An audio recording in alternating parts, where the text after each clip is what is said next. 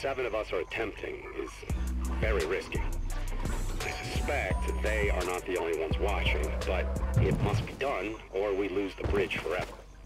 I speculate that no one calculated the formation of the island, and that interdimensional matter collisions would resolve rather than push.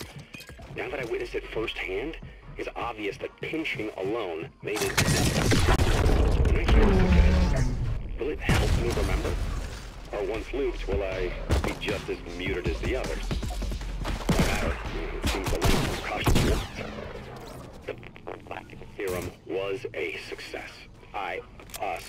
You arrived outside the loop at the exact moment of expansion. This effectively paused the singularity, giving us time to create the devices needed to synchronize the junction.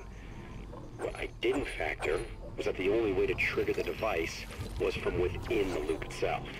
Thus this hasty and primitive recording, and why now I find myself looped. Activate the beacon at precisely the moment this timer reaches nothing. The 0 point must be contained once more. If they are correct, it will be the end.